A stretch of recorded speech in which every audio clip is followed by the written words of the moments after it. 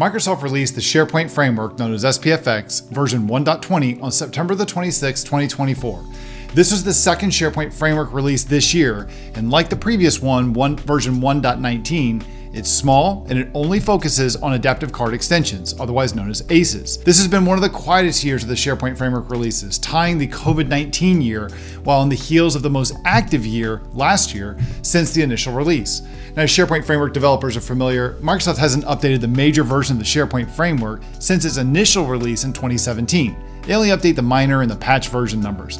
And as you can see from this chart, this has been an unusually quiet year.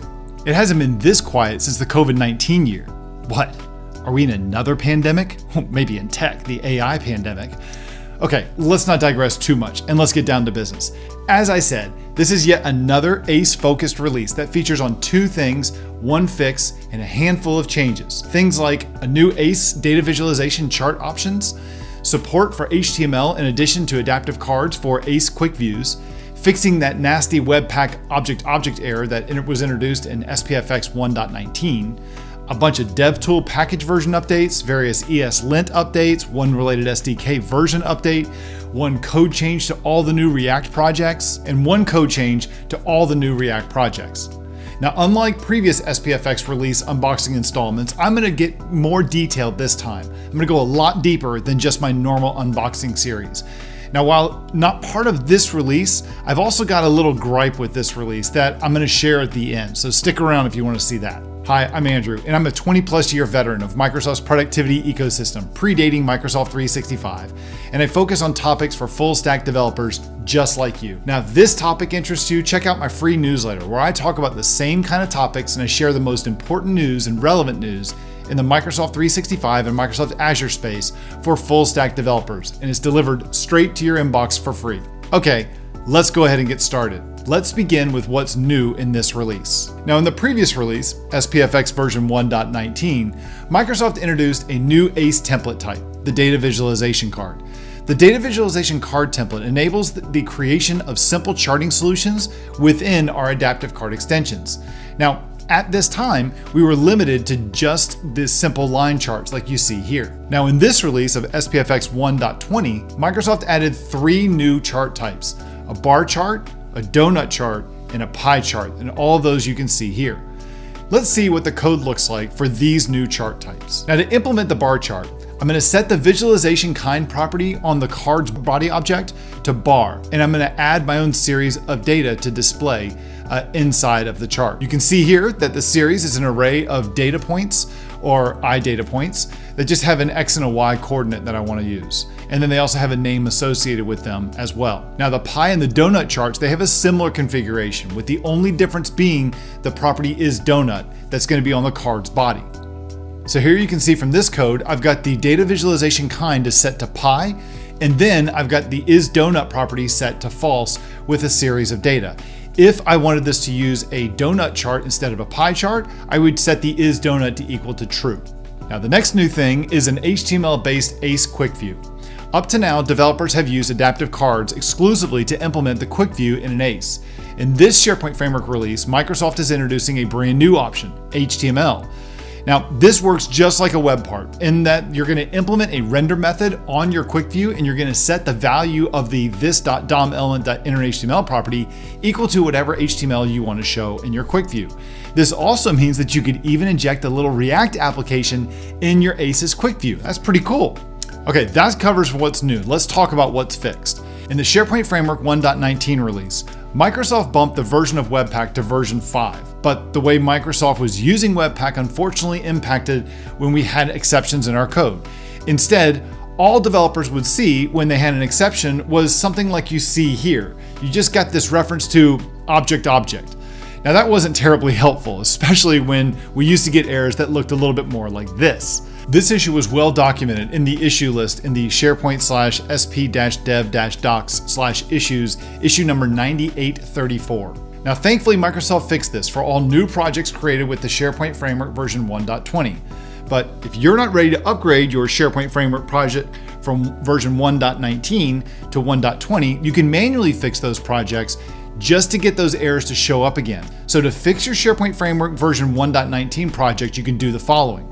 First, you're going to update all the SPFx related tool packages to version 1.20.2. So if you see any of the following packages in your project's package.json file, those should now be set to version 1.20.2. This includes all of the following Microsoft scoped packages: ESLint config SPFx, ESLint plugin SPFx, SP build web, SP module interfaces, and SPFx web build rig. Now, again, you don't add all of these to all of your projects. It's just if you already are using one of these in your project, because some are used in web part projects and some are used in extension projects and etc. You only want to update what's already there. You don't want to add anything new. The second step is you want to upgrade the package rushstack/ESLint-config. You want to update that from version 2.5.1 to version 4.0.1. Now, if you update any of these packages using npm and then installing them one by one or all at once from the command line, you're going to be just fine. But if you would like to manually update the package.json file, make sure you delete the package-lock.json file and the node modules folder before you run npm install to re-download all of the new packages. Next up, let's look at the things that changed in this release. Now, none of these made the official release notes, and some of these are very minor. So first, let's talk about the Teams.js SDK that was updated. The SharePoint Framework API includes nested copies of the Microsoft Graph and the Microsoft Teams JavaScript SDKs within them. Now, I personally would rather Microsoft not include them in the SharePoint Framework API, because now I'm somewhat forced to wait for another SharePoint Framework release whenever they are going to get updated. But I'd rather import them when I need them. But I digress. In this SharePoint Framework version 1.20 release, Microsoft bumped the version of the Teams JavaScript SDK from version 2.12.0 to 2.24.0. That's about 3 months behind the current version, which is 2.28.0 at the time of the SharePoint Framework release. So that means SPFx developers who build web parts to be used in Teams tabs, they're going to be missing out on the following releases: the Teams JavaScript SDK 2.25.0, 2.26.0, and 2.28.0. Now, these 3 different updates, they included 3 different bug fixes and a bunch of updates and some new things that were added to the SDK. But what about the Microsoft Graph JavaScript SDK? I'm going to address that when I cover the current supported versions a little bit later in this episode. Now let's talk about some ESLint changes, about like some updates and some redefined rules. Microsoft made 3 changes to how ESLint is used in SharePoint Framework projects in this 1.20 release. There's nothing for you to do here. All of these are done automatically for you in a project. So first, they upgrade the version of ESLint in all projects from version 8.7 to 8.57.0. It's a pretty big bump. They secondly updated the version of the ESLint config that's defined in the package @rushstack/ESLint-config from version 2.25.1 to 4.0.1. And then they also removed all these uppercase types from the list of banned types in the default .eslintrc.js configuration file. So before, if I had like a property that was going to be Boolean, I used to be able to only use a lowercase Boolean as the name of the type. I couldn't use an uppercase B as part of the type. Now by removing that rule, I can choose whichever one I choose to use. It doesn't really matter. Now let me talk about some React changes to our existing templates. It appears that Microsoft made a global change, or a fix, to all of the project templates in the SharePoint Framework 1.20 release that utilize React. Now that includes the web part, the form customizer extension, and the field customizer extension, but only when I'm using React as a web framework in those 3 different scenarios. Now previously, the class defined in these different templates, they returned a React.component type of an object with 2 parameters. The first parameter was the public signature of the component's properties, and the second was the component state. The component's public property interface was always there, but in the SharePoint Framework version 1.20 version, they got rid of that generic object that was used to express the state. The other change, or fix, was to the form customizer and field customizer templates, and they updated them to be more in line with what we see in the web part React template. Now, the render method is going to return an element that's not just a generic React element object, but one that's going to return the interface that defines the public signature of the component. So we'll have like a React element with the angle brackets of the something like I Hello World props coming right after it. Now, unfortunately, these templates are still using React class components, not the modern way of working with React using functional components via React hooks. Boo. All right, let's talk about some supported version dependencies. One thing that every SharePoint Framework developer wants to know is the answer to a simple question when they get a new version of the SharePoint Framework. What versions of all the dependencies work with this SharePoint Framework version? Well, in this installment, I've got you covered. Let's start with the production dependencies. These are dependencies that are potentially used by your projects when you deploy them to production. I say potentially because you might not be using React or Fluent UI React components in your project. The first is React version 17.0.1. Unfortunately, that one's about 4 years behind the latest published, which is React version 18. It might actually be version 19 as we're deep in the release candidates by the time you see this video. The second one is the Fluent UI React components, which is version 8.106.4. That's about 1.5 years behind the latest published version 8.120.9 release. The Microsoft Graph JavaScript SDK, which is version 3.0.2, that's about 2.5 years behind the latest published released version, which is 3.0.7. And as I've talked about earlier, the Microsoft Teams JavaScript SDK, which is version 2.24.0, which is just about 3 months behind the latest published release of version 2.28.0. All right, now let's look at the development dependencies and tools. These are dependencies that you'll use in some of your developer experiences. Some you are going to install in your workstation, things like Node, Yeoman, and the Gulp CLI, and some are installed as part of each project's listed dependencies like TypeScript and webpack. Node.js version 18, that's the only version of Node.js that's supported with this release. For TypeScript, it's version 4.7.4. That's about 2 years behind the latest published version of TypeScript as the time of this recording. Yeoman is version 5, the Gulp CLI is version 3, and Webpack is version 5.88.1. Again, these are all the versions that the current version of the SharePoint Framework is using. Okay, now new in this installment, I've got some parting thoughts, or maybe they're just rants.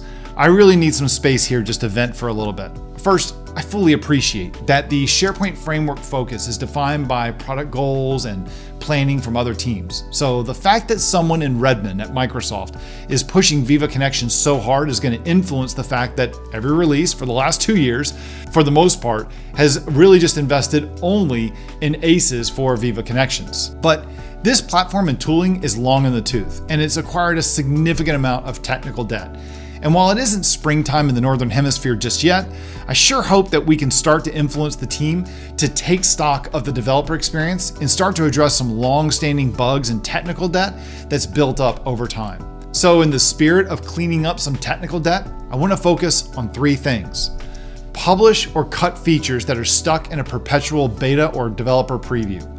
There are 3 features, or APIs, that have been sitting in beta for over 2 years. One goes back to the initial release of the SharePoint Framework in February of 2017. That's over 7 years ago. The SharePoint Framework version 1.14 release in February of 2022 introduced 2 features for ACEs. The first is ACE card caching. For improved performance, the SharePoint Framework supports local caching of your adaptive card extensions, card views. The cached card view will immediately be rendered when you're loading your ACE. After the ACE loads, it can optionally update the card view. The cache can then be configured to store the latest rendered card as well as the state of the ACE. That's going to give you a lot of performance benefits client side. The second is ACE action error handlers. Now Microsoft they added an event that developers can handle when an error occurs within an ACE's action. You simply override the base view on action error method to handle your different errors. Now, it's been 2.5 years since these features were released in Dev Preview, and they are still in Dev Preview. The next feature, or API, that's been sitting in a perpetual beta state is the SPHP Client Batch API. What is this? Well, let's say you need to do a series of API calls to the SharePoint REST API. Normally, that involves multiple round trips to the server. But a more optimal way of doing this would be to create a batch request. Now, I've written on my blog how to create and process a batch request to the SharePoint REST API, and I'll include a link to it in the description below the video. It's a complicated manual process, but it is a nice optimization for your app. Well, the point of the SPHP Client Batch API is that it simplifies the process of creating and processing the batch. And it was part of the original SharePoint Framework release version 1. back in February 2017, but it's been in beta since then for 7.5 years. Over the years, Microsoft has dropped a comment here and there that this API has issues and that they need to address these issues with it, but nothing ever comes of those discussions. Still, it's been 7.5 years. Gmail was widely seen as having the longest beta, and that was only 5 years long. If there's an issue with this API, then cut it. Otherwise, GA it. Make it generally available. Let's move on. Let's either cut it or move on. My take is that customers aren't likely to use features, especially when they sit in preview for this long. A protracted beta phase is counterproductive. Microsoft needs to either cut these features or promote them to generally available as a supported feature. My second gripe, React is so old. Upgrade it. The only version of React that the SharePoint Framework supports is version 17, and that was released nearly 4 years ago in October of 2020. Since then, the React team has shipped version 18. That happened a year and a half ago in March of 2023, and we're staring down the imminent release of React version 19 any day now. It could even be released by the time you see this video. The last time that the SharePoint Framework team updated the version of React was in the SharePoint Framework version 1.16. That was back in November of 2022, almost 2 years ago. In blocking developers from using recent versions of React, Microsoft is making it so much harder to use popular libraries for UI components or data grids and build developer tools like testing and mocking libraries. But being so dated, it also hurts the adoption and the impression new developers to the SharePoint Framework have with the framework. Imagine walking into a car dealership and realizing that none of the cars on the showroom floor support Bluetooth or have USB ports in the front seat. And instead they tell you got to put your CDs in a cartridge in the trunk. That's exactly how this feels. Meanwhile, I'm working with the latest version of React 19 release candidates in my Microsoft Teams apps because there's no such limitation that I can use whatever I want. Even if Microsoft is committed to the SharePoint Framework long term, which I honestly think that they are, this simple fact doesn't communicate that to the customers and to the developer community. Microsoft needs to update the supported version of React to version 18 or ideally version 19 in the SharePoint Framework, and they need to do it as soon as possible. But wait a minute, speaking of dated, TypeScript is old. Upgrade that too. The latest version of the SharePoint Framework only supports TypeScript version 4.7.4. Now that was released just over 2 years ago in June of 2022. The latest major version of TypeScript is version 5. That was released 1.5 years ago in March of 2023, and it's already been progressing all the way up to version 5.6. Now, back in SharePoint Framework version 1.8, that was released back in March of 2019, about 5.5 years ago, Microsoft gave us a way to decouple the version of TypeScript from the version of the SharePoint Framework using something called the Rush Stack Compiler, otherwise known as the RSC. Now, using supported versions of the RSC, developers can modify their SharePoint Framework projects to use different versions of TypeScript. You can even read more about RSC and how to do this from an article that I've written that I'll link in the show notes called Using Different Versions of TypeScript in SPFx Projects. Now, the Rush Stack team, the ones that created the RSC, they created a version for TypeScript version 5.3. But there's only been a single release of it, 0.1, and it hasn't been touched in 6 months. And it isn't even listed on their site. So are we even allowed to use this? Will this even work? Should we even trust it? You might ask yourself, what's the issue with using a newer version of TypeScript? Okay, fair point. Other than the obvious desire to use new language features and performance optimizations in TypeScript 5, like an old version of React, this complicates using modern libraries. Just figuring out the testing story of what dependencies and the specific versions of each one of those dependencies that you need for the developer tools is already complicated enough. Then to realize that you've got to time travel back 2 years to when COVID was still going on, that makes it even harder. I'm going to repeat what I just said a minute ago about React.